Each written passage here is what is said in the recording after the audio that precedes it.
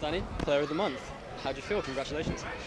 Yeah, I think obviously delighted. It's the first time I've won this award, so probably a long time coming.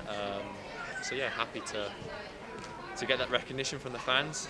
That's always nice.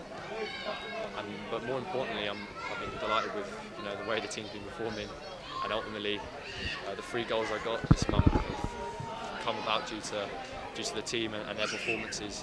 The 2 clean sheets we got as well. So long may that continue. How important is momentum in football? You get a few good games and then all of a sudden you're on a good streak.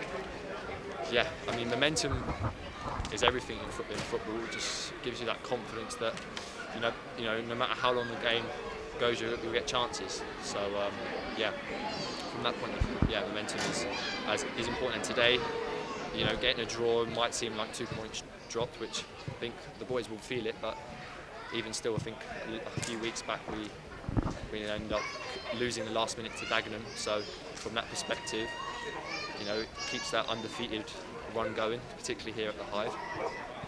So yeah, momentum is massive. What's the secret behind staying consistent? Is it from game to game? The secret to staying consistent, in my view, is good habits. So good habits throughout the week, sort of recovering right, nutrition, all the different aspects that go into making a professional footballer.